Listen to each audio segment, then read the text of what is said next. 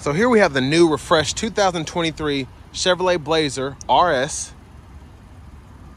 And this one comes in black on jet black perforated leather interior. And of course with the RS, you get those red accents in the leather as well. But the powertrain consists of a 3.6 liter naturally aspirated V6 engine made with a 9-speed automatic transmission. And as we go around to the front here, you can see where kind of the body lines in the grille have just been slightly refreshed. And we have those LED daytime running lights along with the LED headlamps. But I just really love how they made this nice and big here and how they got all that to match there. Looks really, really slick. And we also have these new wheels. Of course, the same 21-inch size, but just a different design, which I really like. Black badging here, passive keyless entry on all 4 doors. And to the door panel here, we have our power door locks, power windows. Driver's side is one touch up and down. Then we have a window lock here, power mirrors here. And then we have our power liftgate control there. So we can turn that depending on how high we want it to go, or we can turn it off. And then the button here activates it open and shut.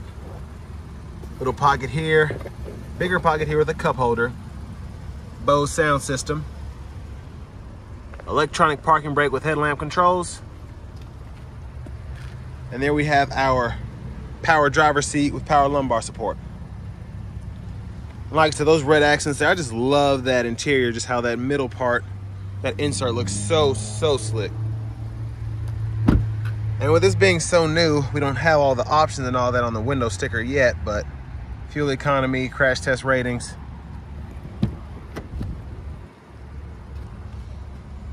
Let's hop in here. So pretty impressive leg room with this being like a mid-size SUV without it being necessarily a 3-row like an Acadia or a Tahoe or something like that.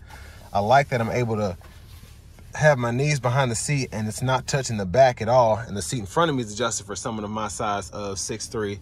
So really impressive there. And if I do want to spread my legs out a little bit and no one's in the second seat or middle seat, I have plenty of space to do so. And this isn't necessarily intruding on my leg being over here. But there we have our rear AC vents, USB-C, USB-A charging port, along with a 120-volt 3-prong household plug-in. And then we even have a little pocket way down in there to stow stuff. But there's a nice view of the front from back here. And then here we have our cup holders in the center seat.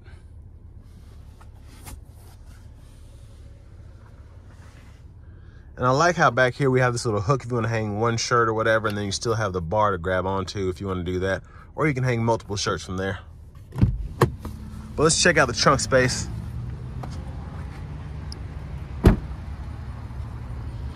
So one of my favorite things about this slight refresh is those new tail lights. We have that kind of halo ring for the middle tail lamps there, and LED as well for the brake lights, etc.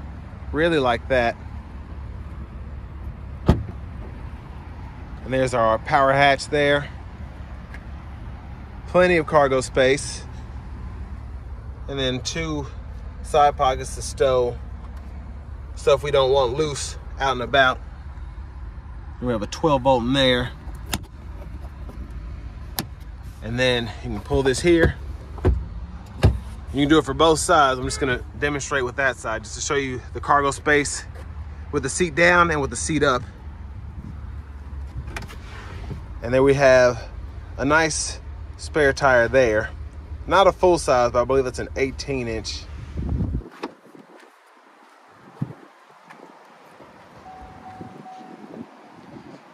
And there's that dual exhaust down there too. Now, if you want to fold the seat back up, you just come around here, take some force, but you can just push it back into place and it'll lock in.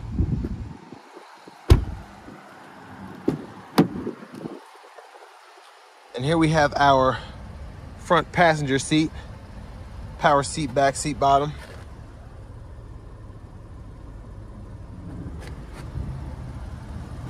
And there's that passenger door panel there.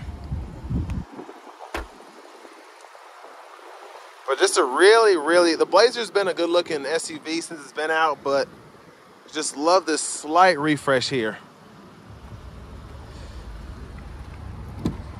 Let's go ahead and pop the hood. Take a look at the engine bay.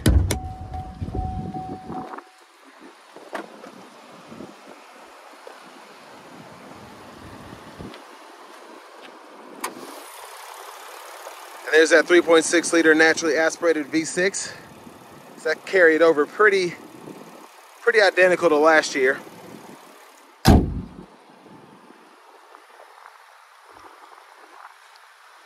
But now let's hop in the driver's seat.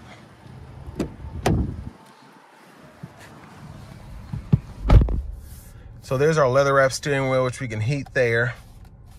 Very easy to, depending on how you like to drive, put your hand wherever. And then we have this new 10.25 inch infotainment screen here. So we get AM, FM, XM along with Bluetooth audio, wireless Apple CarPlay, and then we get Android Auto as well.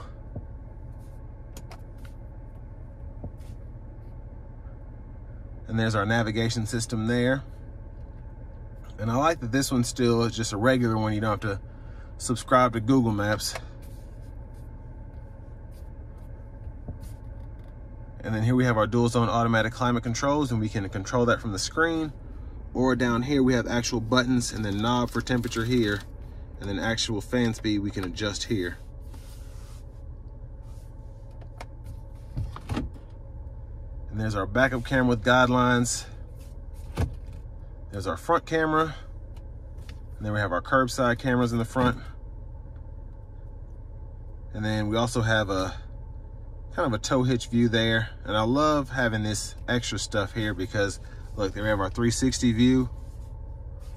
And then we kind of have a trailering view there, which I really like. Over here we have our auto stop, hazards, pretty good sized wireless charging pad. And over here to our shifter, we just push the button behind, hold reverse, neutral, drive, and then low mode, and we can manually shift there.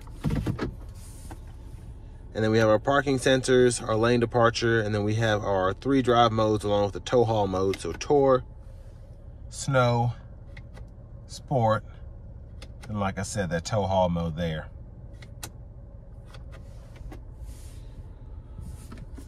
And then here we have our center console cubby space. We have an SD card reader for the navigation, a USB-C port and a USB-A port, along with a 12 volt in that closed kind of compartment there.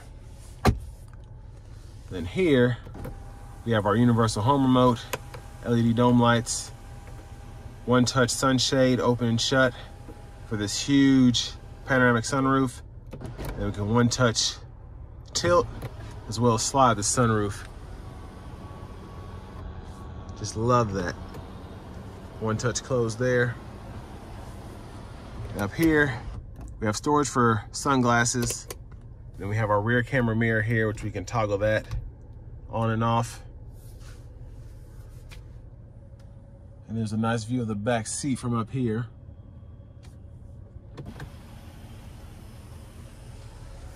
Gotta open the glove box, hit this button here. Owner's manual's in there. Traction control button there. Over to the steering wheel. Like I said, we have the heated steering wheel toggle there. Cruise controls here, which this one has adaptive cruise. We can adjust the gap adjust for that as well as the forward collision by hitting that button. And then over here we have voice recognition, a mute button, and then we can toggle our gauge cluster here depending on what we want to see.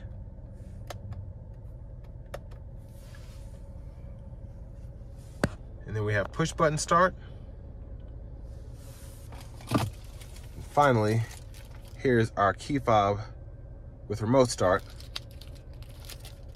And I almost forgot we have another USB-C and USB-A port there. Didn't even see those. But now let's go ahead and take this 2023 Blazer RS out on the road for a quick test drive.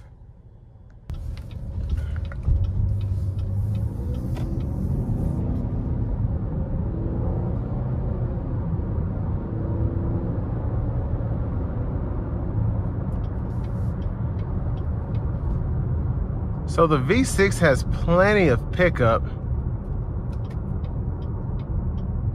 even with it being naturally aspirated.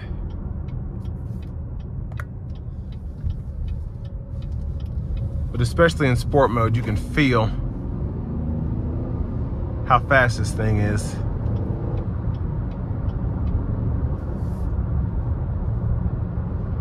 I'm gonna dial it back into tour mode as I get on the interstate here.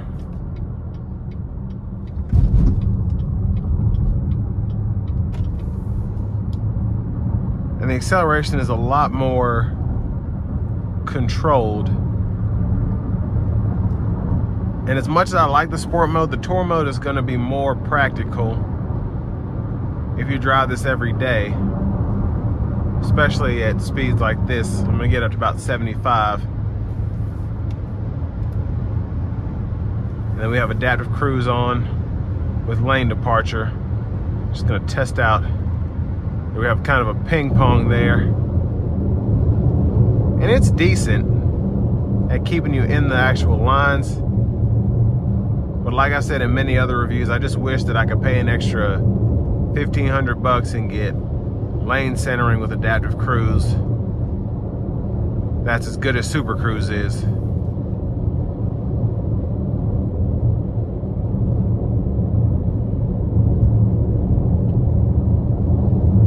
But I really like how the adaptive cruise, especially when you're behind somebody who acts like they're the only people on the road, does a really good job of keeping you from having to slam your brakes and get agitated, especially after a long day at work. You can just kind of relax,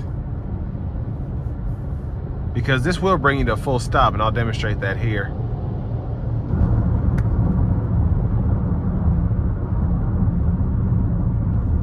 Haven't touched the brake pedal.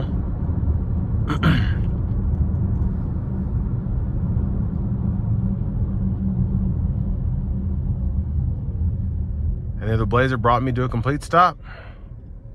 Now, I don't like that it gets so close, because then people think that you're trying to start something. But I mean, it's there if you need it, but it's not necessarily meant to be used in that way.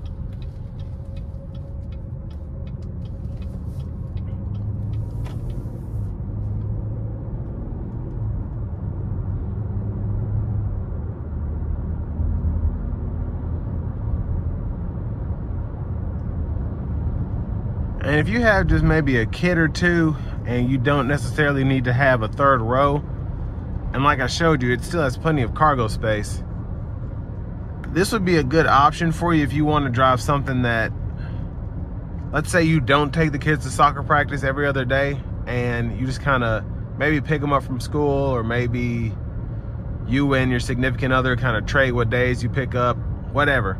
This is something good where you look good in the vehicle you're driving. It's still practical. It still has power, and it's still safe.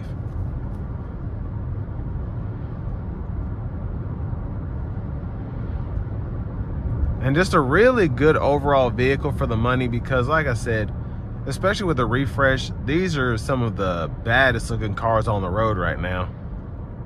Even though they're Blazers and they're kind of borderline mom SUVs that don't want giant SUVs or minivans, they still look fantastic, especially in the RS trim level.